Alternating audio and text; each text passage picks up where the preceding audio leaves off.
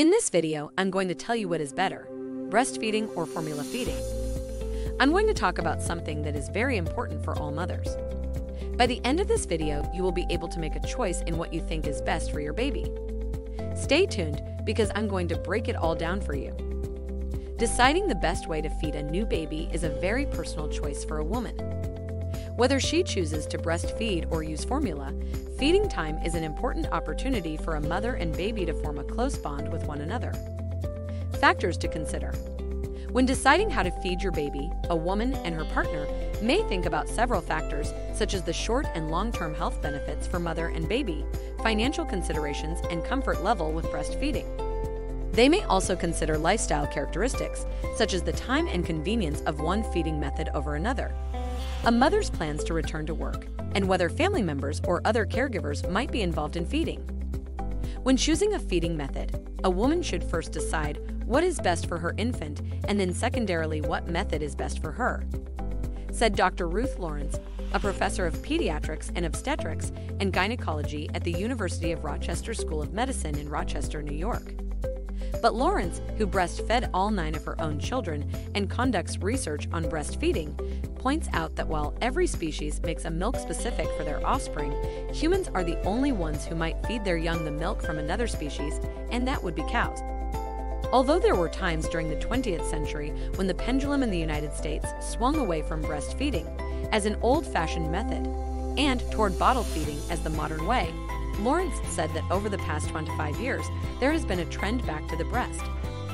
But one of the problems in getting more American women to breastfeed could be the lack of ongoing support that some mothers experience when they begin nursing their newborns or when challenges arise. Some women might not have a mother, sister, or close friend to turn to for advice about breastfeeding. That's why having a peer support group who can help a nursing mother is very important. Here are some benefits and challenges of breastfeeding and bottle feeding to help women weigh the options and make an informed decision about infant feeding. Here are the breastfeeding benefits for babies. Better nutrition. Health professionals consider a mother's milk to be the ideal nourishment for her baby. It is more easily digested than formula, resulting in fewer bouts of diarrhea or constipation. Breast milk also contains nutrients important for brain growth, such as taurine, an amino acid, and DHA, a fatty acid, boosts immunity. Human milk provides immunological protection against colds, sore throats, strep throat, gastrointestinal diseases, and ear infections. This happens because babies receive antibodies passed on to them from their mother's milk, which helps boost their immune system and protect them from getting sick. Protects against allergies. Studies showed that breastfed babies tend to have fewer allergies than formula-fed infants, especially those given cow's milk formulas. And research has found that infants who nurse may also be less likely to develop asthma and diabetes or become overweight compared with babies who receive formula. Breastfed babies tend to not be overfed in the same way as bottle-fed babies may be. Adds brain power. Some studies have suggested that children who are breastfed have slightly higher IQ than babies who are given formula. Breastfeeding benefits for mothers. Promotes bonding. Holding an infant close to feed from a woman's breast creates a special bond between mother and baby. Saves money. Nursing is much cheaper than formula and is a more convenient feeding method.